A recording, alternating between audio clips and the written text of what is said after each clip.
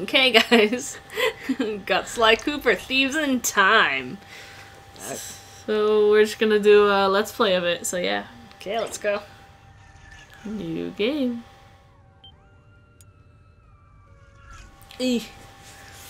Ready. Or are we? Yeah, let's do this. Yes, we do. We already got 40% of the trophies. Yep. We're so good already. Just too good at being amazing. Mm-hmm. The load times for this are so long. I know, it's annoying. I should probably just start at the beginning. The name's Sly. Sly Cooper, and I'm a thief. From a long line of thieves. In fact, thieving is the family business. And business was good. Although, until recently, I considered myself retired. Having hung up my mask and cane, I was enjoying life on the other side of the law.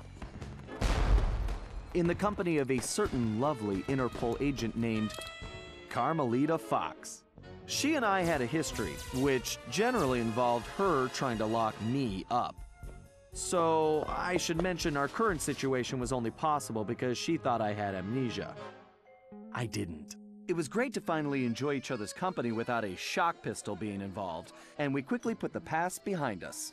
But as time went on, the old itch came back, and I knew I needed to pull a heist. I should also mention that as a master thief, I only steal from other thieves. So it took me a while, but I finally found what I was looking for. My target was an upstart art mogul, a real hotshot collector.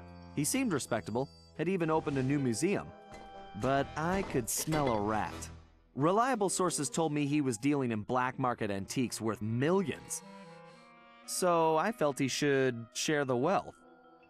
I was working on a plan when one night, as if on cue, Bentley showed up. Bentley was the brains of our operation, the mastermind. We grew up in the same orphanage where we bonded over stealing cookies, our very first heist, and we've been best friends and partners ever since. We hadn't seen each other for a while, but I knew immediately that something was up.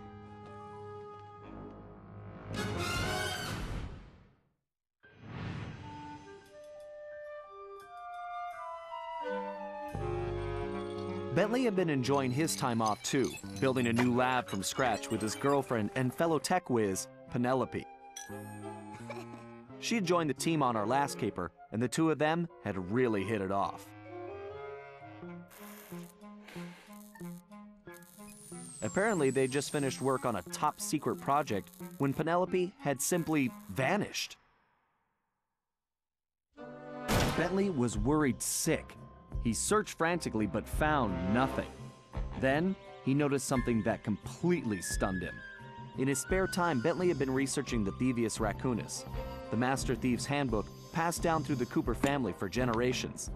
Its pages overflowing with the exploits and secret techniques of my esteemed ancestors. Only now, those pages weren't so full.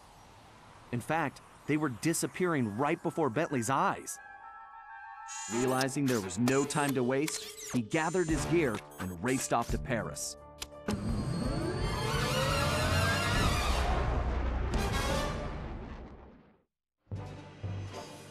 The first thing Bentley did was track down Murray, the third in our trio.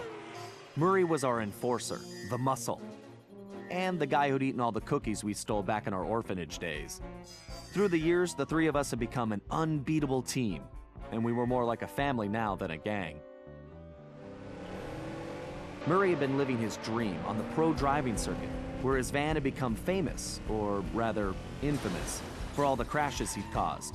Eventually, he was unable to find a sponsor due to his high insurance premiums, and he moved into Demolition Derby, where he remained undefeated. When Bentley showed up, however, Murray dropped everything to help out. Especially when Bentley explained that his van was the key to the whole plan. With Carmelita distracted by a new assignment, I took the opportunity to slip away and met up with the guys at our old Paris hideout.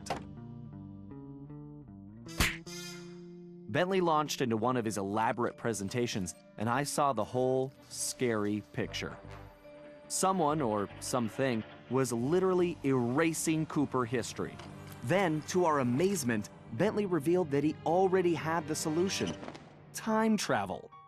It turns out his top secret project was constructing a time machine. And now he modified the design to fit into Murray's van. We were going to travel back in time, stop those responsible, and fix the damage they'd done. Bentley explained the only catch was that in order to travel to a particular time, the machine required an object from that era. We knew from the changes to the Thieves Raccoonus that our first stop was feudal Japan. So here we were, about to steal a priceless 17th century samurai dagger from the same museum I'd been casing. Funny how things work out sometimes.